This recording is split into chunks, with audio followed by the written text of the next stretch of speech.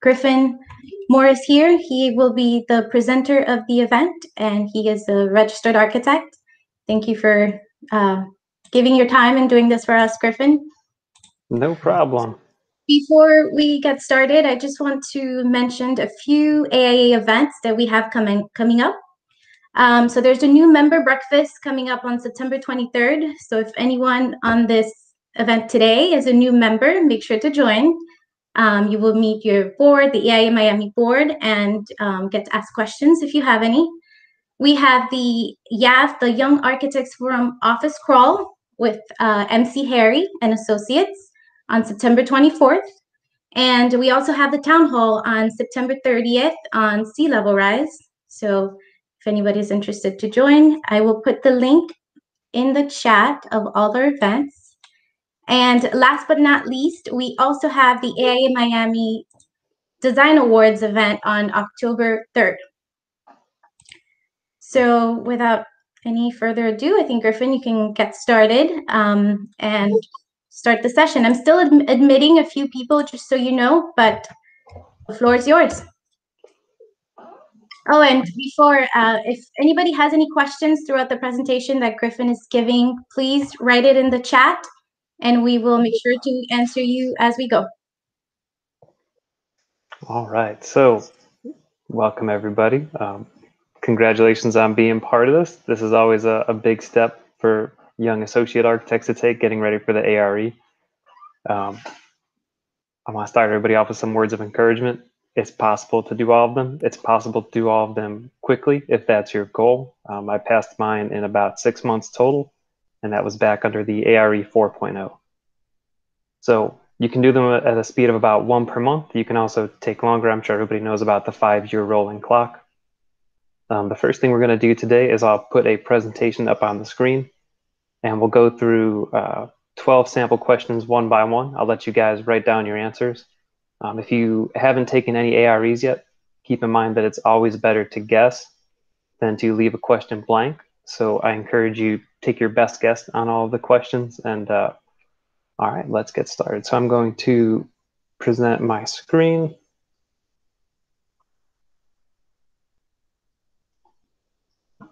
And in a moment, you guys should see a big screen that says Sample Exam Part 2. So this is part of a series of presentations that we developed for AIA for Lauderdale. And we are on slide 211 of that presentation. It goes through all of the important parts of the things you need to know for Division 03 programming and analysis. It's meant to be more of an overview than an in-depth study guide. It is based on the ballast books, which if you have them, make sure you have one that has a little orange stripe on this top corner. If you have one that doesn't have that orange stripe, you have one that's from their first edition, which has some errors in it that we've caught as we've been studying and using this over the past couple of years. So I'm going to swing on back to slide 210, set this back to presentation mode. This says everything that I already said. We're going to look through each of the questions, give you guys a shot to take the sample exam, and then we'll go back and review the correct answers and how we arrive at them. So question number 1. A small one-story building in a temperate climate has been designed with its long side oriented south. If a southern view is not a concern, the best passive solar heating method will be A, a direct gain space, B, a tram wall, C, a greenhouse, or D, a convective loop.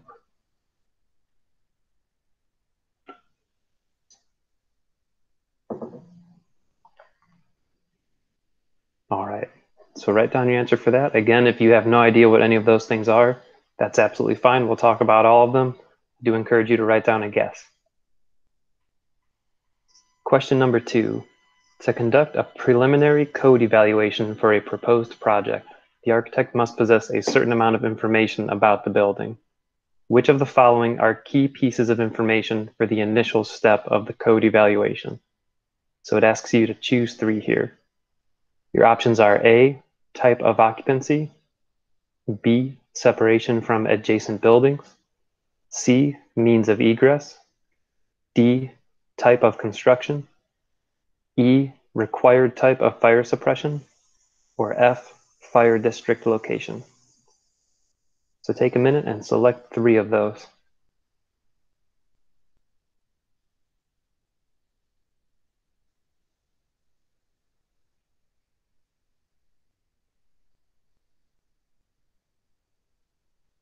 All right, let's move on to question 3. And I know I'm going through these relatively fast. If anybody's wanting me to slow down, just send me a message in the chat and we can go a little bit slower. So question 3, what is typically the maximum height building that can utilize an upfeed water system? So your options for the answers are A, a 20 to 30 foot tall building, B, 30 to 40 feet, C, 50 to 60 feet, or D, 70 to 80 feet.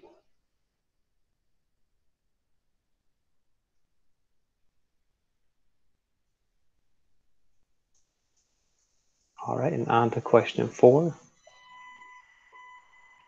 In what type of building is 120/208 3-phase power appropriate?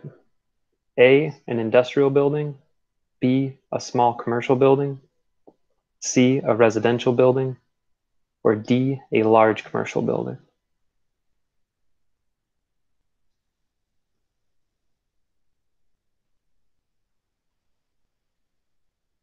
All right, moving on to question 5. Question 5 requires a little bit of sketching, or at least in my opinion, that's the easiest way to answer it. So we're going to leave about 2 minutes for this one. So the question says, the floor area ratio for a suburban property is 2.0. The lot is 50 feet wide, parallel to the street, and 100 feet deep, measured perpendicular from the street. The required front setback is 10 feet, and the back and side setbacks are 5 feet. Which of the following configurations can be constructed? A 2-story building that is 50 feet wide by 100 feet deep, a 3-story building that is 40 feet wide by 80 feet deep, a 3-story building that is 40 feet wide by 85 feet deep, or a 4-story building that is 40 feet wide by 65 feet deep. So I'm going to go ahead and give you guys 2 minutes to answer this one. By my clock here, we'll switch to the next question at 12:10. I am doing these quick on purpose to put a little pressure on you. This is how the ARE should feel, that you should be able to answer these questions quickly and move through them.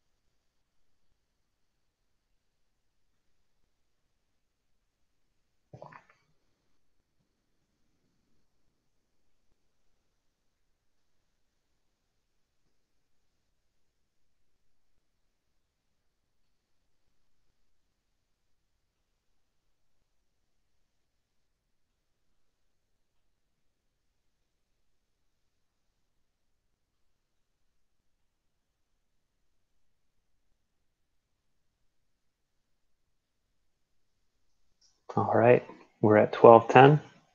So if you don't have an answer yet, pick one of these as your best guess, and we'll move on to question 6. So question 6, absolute title to a portion of a structure is known as A, fee simple ownership, B, condominium ownership, C, a leasehold ownership, or D, cooperative ownership. So go ahead and select one of those. And we'll move on to question 7. Which of the following cost opinions should include the highest contingency allowance? So our options are A, a cost opinion prepared just before the drawings are sent to contractors for bids on a small veterinary clinic. B, a cost opinion prepared at the conclusion of the design development phase for an addition to a building designed by the architect 2 years ago. C, a cost opinion prepared at the conclusion of the schematic design phase for converting an old warehouse into artist studios and loft apartments. Or D, a cost opinion prepared during the programming phase for a new elementary school.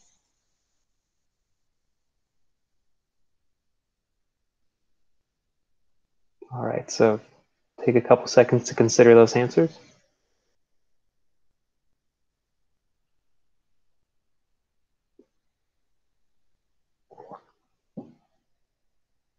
Let's move on to question 8. So question number 8, which of the following factors increases a building's efficiency? Our answers are A, central mechanical plant, B, small rooms, C, a single-story building, or D, many offices requiring windows.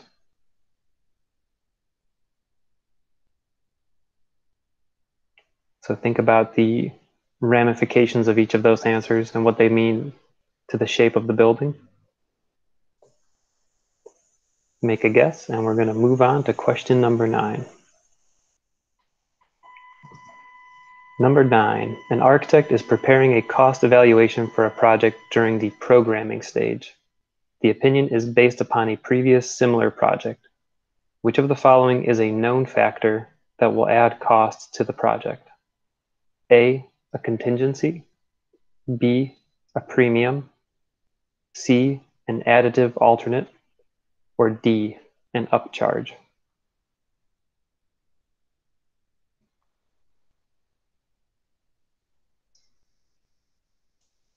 All right, so select an answer, and we will move on to question 10. Question 10, which of the following are included in a contractor's project overhead costs? Choose 4. So out of the 6 answers that we have, select 4, and our answers are A, bonds and insurance, B, payroll taxes, C, office rent, D, permits, E, temporary office and sanitary facilities, and F, transportation expenses.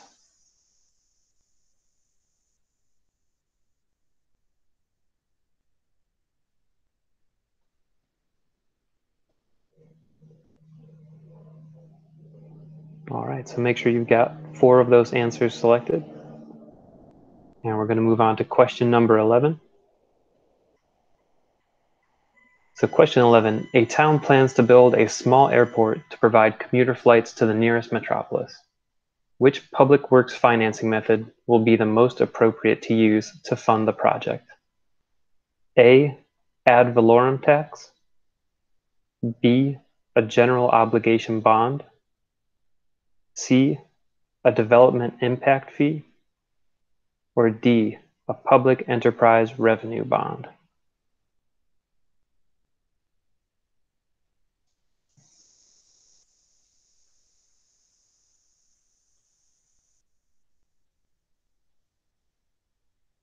All right, so again, make a selection. If you've got no idea what any of those are, just make a guess and we'll review when we get to question 11 in the review portion. And we're going to go to question 12, which is the final question. An architect receives a soils report indicating the possibility of hydrostatic water problems surrounding a basement foundation, which is actually if we did basements down here in Miami and South Florida, this would be a common problem you'd receive. What construction techniques or materials should the architect consider using? Choose 4. So A, a damp proofing membrane, B, geotextiles, C, gravel fill below the floor slab, D, pervious paving around the building, E, positive slope away from the building, or F, sump pumps. And I see I've made a spelling error there. That should say positive slope away from the building, not form the building.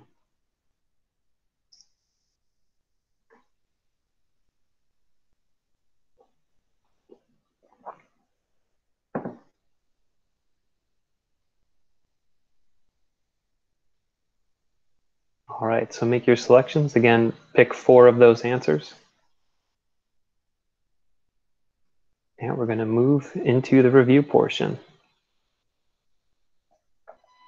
So just for everybody's record there, we spent about 11 minutes doing these questions. We're right at 12:16 right now. We started them around 12:05. So that's a good clip to be moving through the questions. You can take a little bit more time on the AREs. And when you get to questions that require a lot of thinking, like a good example for this little review is the question about the zoning setup and the setbacks that's going to require a sketch and some math. The best recommended practice for the AREs is to move through and take all the easy questions that you can very quickly. That way you can get as much done as possible, then come back and do the questions that you think will take you a longer time. That method isn't perfect for everybody. Some people, myself included, I prefer to just work through and hit all the questions and make at least a guess on the first pass through. But those are kind of the 2 big strategies. All right, so we're going to look at question 1. A small 1-story building in a temperate climate has been designed with its long side oriented south. If a southern view is not a concern, the best passive solar heating method will be, drum roll please. So the answer here is tram wall. So here's why the other answers are not excellent.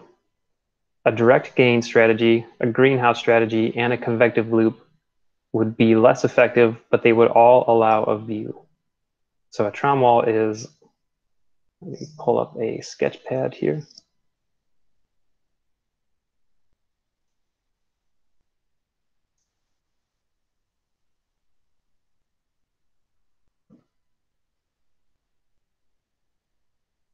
Actually, let me just sketch this directly on the Google analysis, or I'm sorry, the Google presentation, then you guys would all have it when we're done.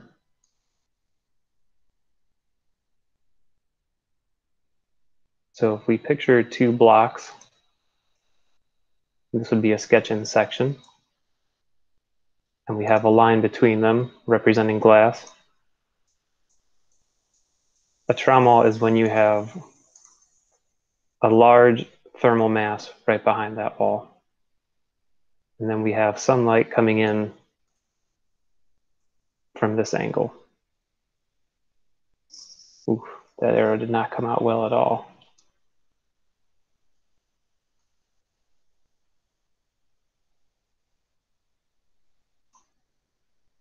So as the sun comes in through the window, it heats the thermal mass. Air that's at the floor is pulled up as this air is heated and pushed out the top. And you get this loop of heated air that starts to flow through the room. Now, a big downside to the strategy, you've got a big thermal mass right in front of your window. So you don't get any view, you just get to use that window pretty much as a way to let the sun in to heat this thermal mass. So this gets you the most mass getting direct exposure right from the window to the actual tram wall. The other strategies that we have available to us, direct gain, would be if you didn't have this mass here and you were just letting the sun come in and heat the space by heating the floor. Greenhouse would be if we had the whole thing made in glass, which does get you a lot of sunlight coming into the space, but also means that these walls are less insulated because glass is harder to insulate well than something thicker that we can put a large amount of insulation on. A convective loop is similar to a direct gain space, but under the floor, we would have loops of pipe or PEX running back and forth. PEX is just a flexible plastic pipe, and those would be picking up the heat and transporting it around the house. So all of those strategies are good strategies, but specifically because the question asks if view is not a concern. So that's the key phrase in there. Then the best passive solar heating method is the tram wall. All right, any questions on that? Feel free to type them into the chat window.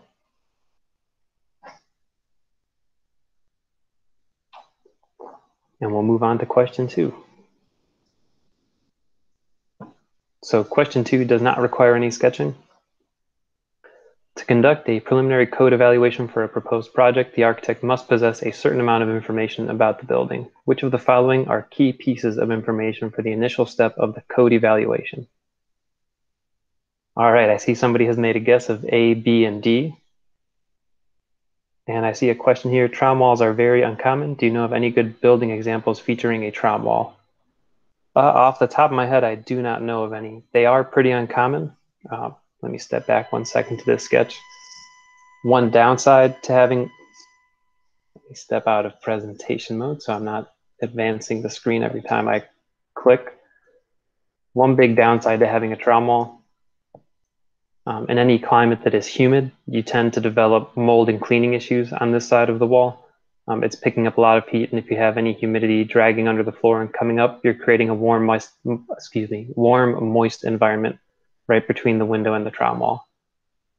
I do know that a double envelope strategy is more common in Europe. That would be, it's essentially a type of trom wall, except instead of using a solid thermal mass, you essentially have 2 envelopes, and you just heat the pocket of air that's between them. So the air itself becomes the thermal mass portion of the trom wall and circulates around the building and is used to help with cooling. All right, so hopefully that gives you an answer. I'll see if I can find a good example of a trom wall building that we can look at for future exam reviews. So in question 2, we've got a guess of A, B, and D. Let's go to the next slide and see. All right, so A, D, and E. So let's look at the Florida Building Code, and we'll see why type of occupancy, type of construction, and required type of fire suppression are the correct choices. So separation from adjacent buildings is going to depend on the type of construction and the occupancy. So if we look into Florida Building Code, and we will go to building. And by the way, if you guys haven't bookmarked the iccsafe.org website for the Florida Building Codes, it's free access to all the building codes. They're online. And if you're ever looking for something in particular, if you hit Control F, you can do a quick search here. So if we want to search for separation, I want to make sure that we don't have any spelling errors. We can find the portion of the code that we think this should show up in, and it will start flagging through and finding spaces for us. And I'm not looking in chapter 3. I think I want to be in chapter 6, types of construction. And we should have the required exterior walls, I'm sorry, fire resistance rating for exterior walls based on fire separation distance. So this table gives you a fire separation distance.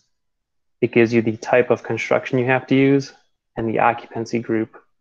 So different occupancy groups and different types of construction will affect the separation from adjacent building. So that's why separation from adjacent buildings is not one of the top 3 answers, although it is a good guess. The required type of fire suppression also, this has a stronger effect on the type of construction. So knowing those 3 things gives you the answer that you need about how that building has to be shaped much faster. For questions like that, where you have to select more than one answer, are partial points awarded, or do you need to get all the correct answers to get the point? Off the top of my head, I don't know the answer for that one. Sarah, any chance you know that about the AREs, if they give partial points for? No, I don't think you get partial points. I think you need to have all the answers correct. Okay. So means Right. of egress is also a good, it's not a bad selection in my opinion, but it does depend on the type of occupancy, and that's going to vary with the, it's going to depend on the occupant load, and that varies based on the occupancy type.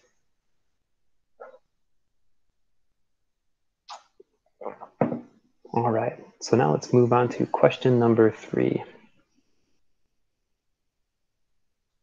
So I'll make this a little bigger. So question 3 is a question that is less about having any particular knowledge and more about remembering these numbers. So this is a memorization question. So the question is, what is typically the maximum height building that can utilize an upfeed water system? The answer is C, a 50 to 60 foot building. So there's a couple of facts that you would have had to have known off the top of your head to have calculated this. So first one is that water mains in a city typically provide pressure between 40 and 80 psi, which is a big range. A little less than a half pound square inch can lift water about 1 foot. So in a pipe, if you have 0.433 psi and that pipe turns upwards 1 foot, water will come up and just burble out the top of it, but it won't have any additional pressure coming out there. So 40 psi can lift water in a pipe about 92 feet. Big catch to that, however, plumbing fixtures require between 8 and 20 psi to operate.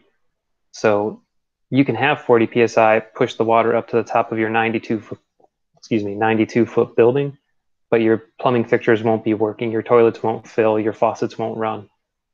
So if we take away the maximum amount of psi needed to operate, we'll find that 20 psi can lift water about 46 feet, and then it leaves 20 psi to operate fixtures. So that would be assuming we're on the very low end of the pressure. If we change that to being 60 psi, we'll find that we're going to get in the range of 50 to 60 foot for the building.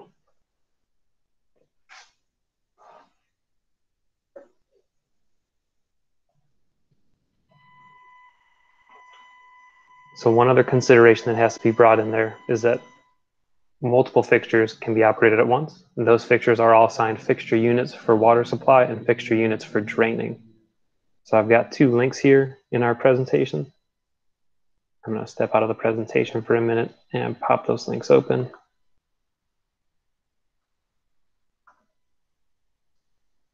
So 2 useful websites I'd like to share with you guys. Engineering Toolbox, which is what we're looking at, and then Arc Toolbox is another.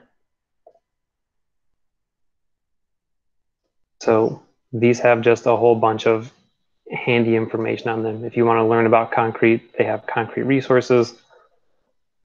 They also have their own articles on here that give you quick shortcuts.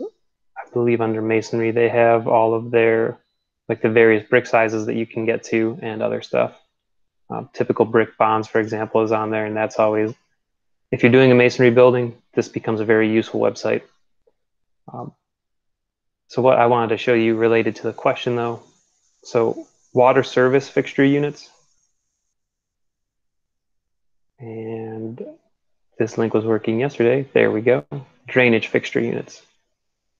So for different supply sides, like if we have a bathtub, minimum pipe size to a bathtub is 1/2 inch, and the water supply fixture units we want to count it for is 4. So it doesn't count as 1 fixture unit, it counts as 4 because a bathtub, understandably, uses a lot of water and uses it for a prolonged period of time. It takes you 20 or 30 minutes to fill a bathtub up, so we count that as a 4 on the fixture unit scale. A bidet, you're only going to use for a short amount of time and uses a small amount of water, so that counts as a 1. If we look at a typical sink or a lavatory sink, those are both 1s as well. Hose bibs, which is what you use to fill up your hose on the outside of the house, count as a 2.5. Drinking fountains are only a 0.5. So how much water each of these things use is broken down into this idea of fixture units. That affects how much water they require and how many psi they're going to require. And that changes how much water pressure you need to serve into the building to make sure that all of your fixtures can run. When they run the calculation for fixture units in plumbing design, I think it's 60 or 70% of your fixture units have to be accounted for. So it's not assuming that all of your toilets are going to be flushed at once while your sinks are open. That obviously is statistically unlikely to happen. But that's all part of plumbing design. It's stuff that you would have to keep in mind, and it's stuff that would affect this calculation. If you do 40 psi, if you assume that you have 60 psi at the street, then you'd have 40 psi to lift the water, which would mean a 92 foot building would work. But then we're not taking into account how many fixture units are required and how much additional PSI we need to operate those things. So I would encourage you, while this calculation is good, and I think it's good to know and understand how high water can be lifted, and 0.433 PSI is useful as a figure to keep in your head, don't try to calculate this one out. Just memorize that a 50 to 60 foot building can use the water main directly off the street. Anything higher than that is likely going to need a pump station or something to lift the water higher. Okay, any questions on that one?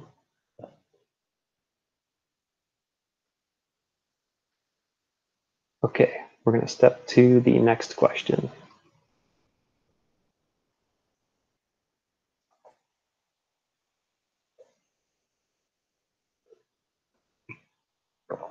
All right, so question 4. In what type of building is 120/208 three-phase power appropriate? And our options were industrial, small commercial, residential, and large commercial.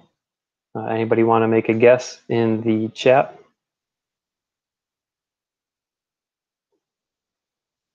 Got one person who says DC. You got to just pick one. A couple people saying C, a couple people saying B. Okay, so the correct answer is B. So good job to the 2 or 3 people we see who selected answer B. So this is another one where knowing the different power types and knowing what they're used for would help you answer the question more than any amount of logic or guesswork would. Residential power, if you're in your home right now, is 120/240 volt, single phase. If you've ever had to unplug and move a dryer, you're going to see that in your dryer plug type, it's usually got 3 prongs to it that kind of form an odd Y shape.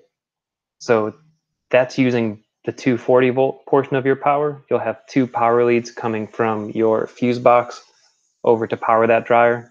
So that's where you get the 240. Almost everything else in your house, if it's plugged into a typical wall outlet, is using 120 volt. Maybe some of your dishwashers would be on 240, but it's very unlikely unless you have an old power-hungry dishwasher. Industrial and large commercial are typically 277/480 volt, 3-phase power, which is very high powered. That's for machines and industrial equipment that need that kind of power. The reason that we see that power step up is, one, it gives you more power available to those machines. Another one is that higher voltage power can distribute over a large distance more effectively. That's one reason that high power lines are high voltage. So the higher the volts, the more distance that power can cover without having significant power drop. Higher amperage will travel a shorter distance. All right, so small commercial is the best answer there. Industrial and large commercial, again, would use the 277 power. Residential is smaller at 120/240. All right, this is going to be a fun question. So this is very typical for the planning and analysis portion. I'm sorry, programming and analysis. The floor area ratio for a suburban property is 2.0. The lot is 50 feet wide and 100 feet deep. The required front setback is 10 feet, and the back and side setbacks are 5 feet. So which of the following configurations can be constructed? So if I were doing this question on the test, when I read through the question here, before I start looking through the answers, I'm going to say, okay, the lot's 50 feet wide and 100 feet deep. Required front setback is 10. Back and side setbacks are 5. So let's sketch that. Wake up, computer. I was stuck for a second there. I got nervous. Oh, give me one sec. I didn't leave a sketch sheet in between there.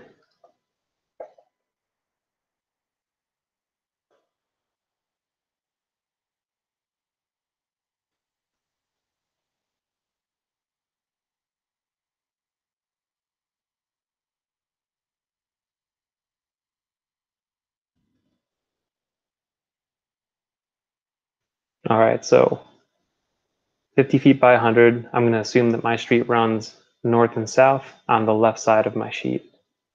I don't want to have any fill color to that. I want to make this a little bit more available for you guys to see. So that will be the boundaries of our lot. If we look at the setbacks, we have a 10-foot setback on the front, 5 foot on either side, and a 5-foot setback at the rear. So this is the area that we're allowed to build in. The floor area ratio, though, always takes into account the whole lot. So if we step back, we see floor area ratio for a suburban property is 2.0. The lot's 50 by 100, so 50 times 100 times 2 is the total amount of square feet that we can build. I'm going to pull up the calculator function. 50 times 100 times 2, and we get 10,000. I'm sure there's a couple of you sitting there saying, yeah, of course that's 10,000. I can do that math in my head. I sincerely encourage you, even if you're confident doing the math in your head, just do a quick check when you're taking the AREs. It's very easy to drop one of those zeros or put it on the wrong side and then spend a frustrating amount of time figuring out which answer doesn't work or does work, only to realize later you made a mental math error. So it's very quick to check those numbers. I always encourage people to do it. So we need to find a building that's 10,000 square feet that doesn't violate our setbacks. If we think about the numbers for the setbacks here, we have 10 feet in front and 5 feet in back. So that's 15 feet out of our 100 feet. So we only have 85 feet deep to build in. So we can very quickly say, okay, 2-story building, 50 wide by 100 feet deep, definitely does not meet the setbacks. A is wrong. 40 by 80, that would fit in the setbacks. 40 by 85, that would fit in the setbacks. 40 feet by 65, that would fit in the setbacks. But we can kick A out right away because it doesn't take any setbacks into account. So the other three, we're going to have to evaluate what is their total size and does it break the floor area requirement. So I should have had this page pulled up, but this goes over site area is 50 times 100, which is 5,000. Floor area ratio is 2. So building area is site area times your floor area ratio. That's how we got to that 10,000 again. This goes over the setbacks and how you could do them if you didn't want to make that sketch and kind of visualize it. And that gives you your requirements. So the building has to be less than 10,000 square foot total and fit in a 40 foot by 85 foot area. So A doesn't follow the setbacks. B, if we do 40 times 85 times 3, it's 200 square feet over. And D, we do 40 times 65 times 4, it's 400 square feet over. So it's too large, and that's why it's not an appropriate answer.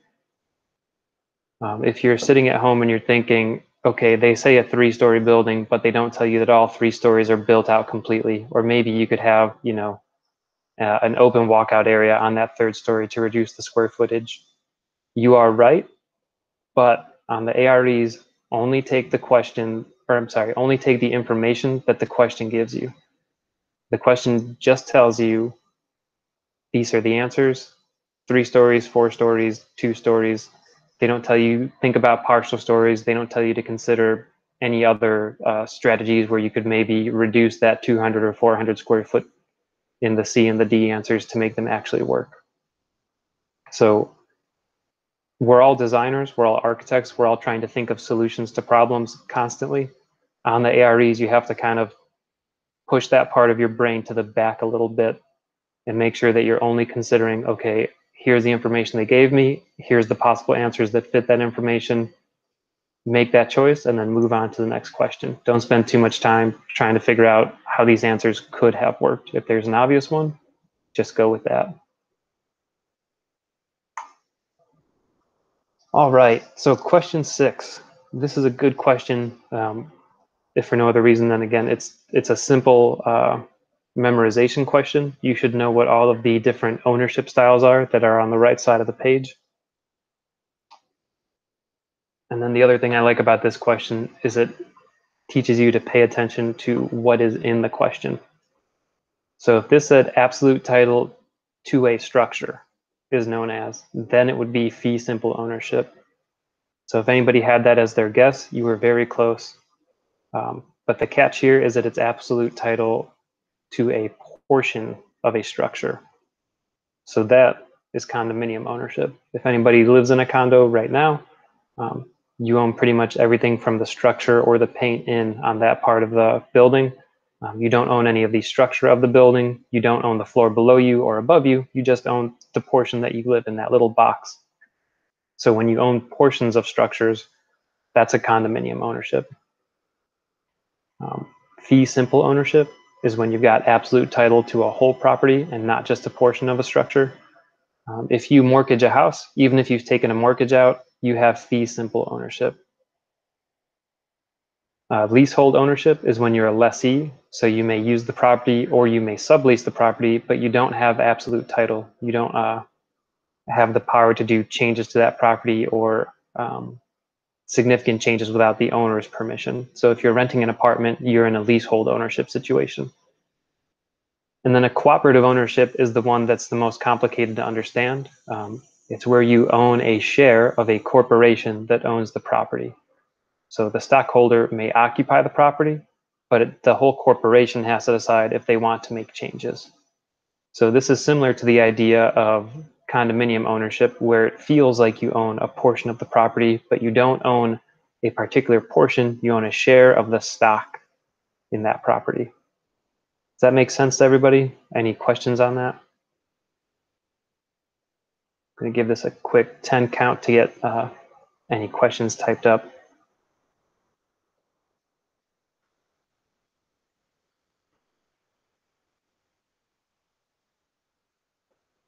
All right. So we're moving smoothly here. Let's go to question 7.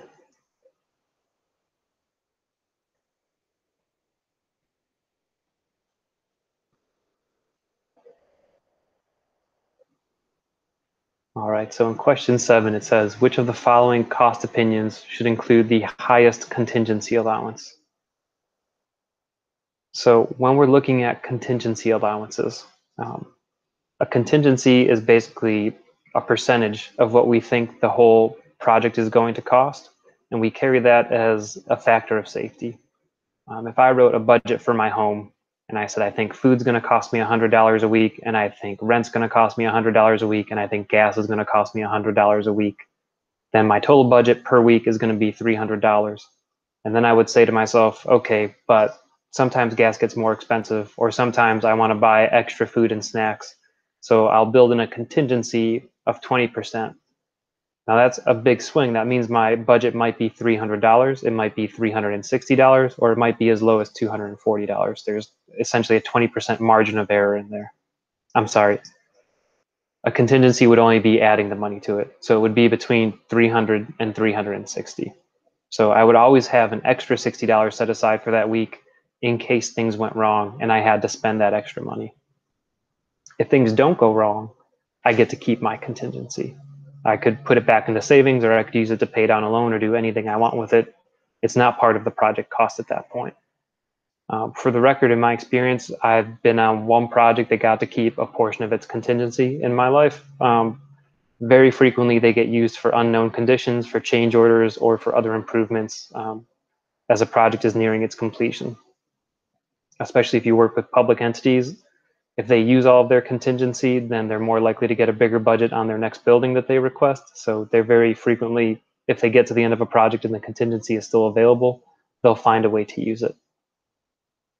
So now that we have a good idea of what a contingency allowance is, the best place to put it when it comes to the cost opinions, or the one that would be the highest when it comes to these cost opinions, very much has to do with what phase of the design we're in. So when we are in the programming phase for a new elementary school, this is going to require the highest contingency allowance. We have very little knowledge about the project at this point. We just know what the program is going to be. We don't necessarily know the site. We don't know the type of construction. And those are two huge factors. If we look at the other options available to us, so in option A, at the point in time that it describes, the CDs are finished and ready to bid. We should have already prepared a cost estimate at this point as a responsible architect. So there's minimal unknowns. There's a small amount of uncertainty present. we can make our contingency smaller. For answer B, at that point in time, design development is done. CDs might give you new issues that come up. You may find that you made some mistakes or missed something in the code analysis. So there's a small amount of uncertainty present when you're done with DDs, but not much. For answer C, you've completed schematic design, so there's a medium amount of uncertainty present. You've got a good idea of what you want the building to look like and the overall layout, but you don't have some major questions still resolved yet. For answer D, which is the correct answer, only programming is done, so there's a large amount of uncertainty present, and that contingency allowance basically covers for that uncertainty. Does that make sense to everybody? Any questions on what a contingency is?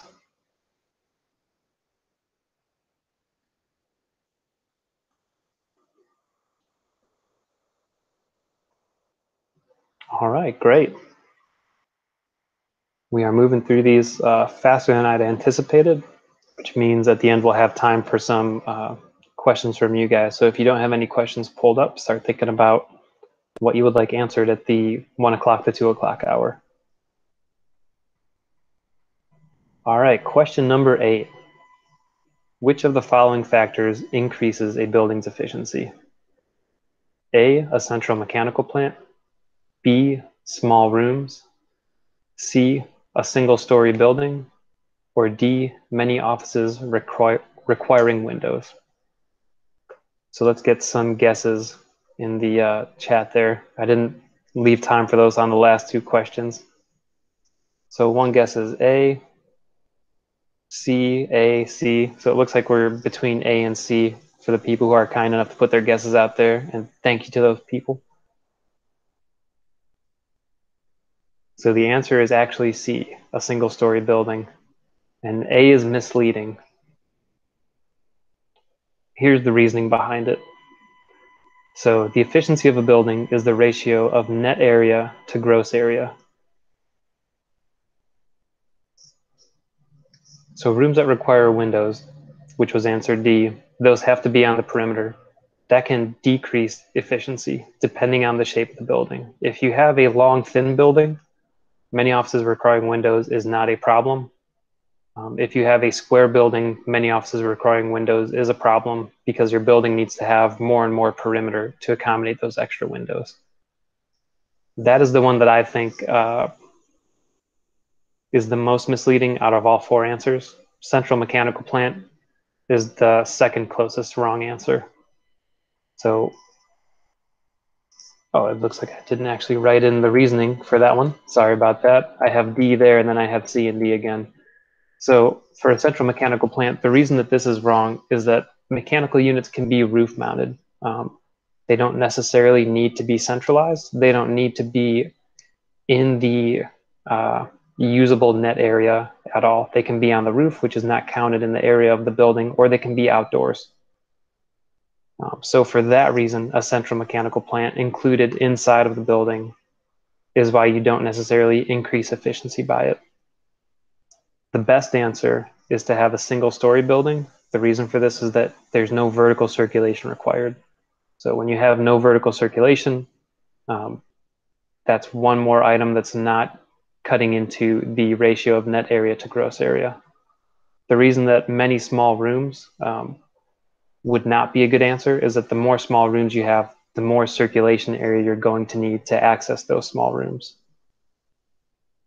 So the more circulation area you have, that cuts in from your gross area to your net area. Any questions on those? Again, A and D I think are misleading and they're kind of red herrings. They look like they'd be good answers, but C is the better answer from between those.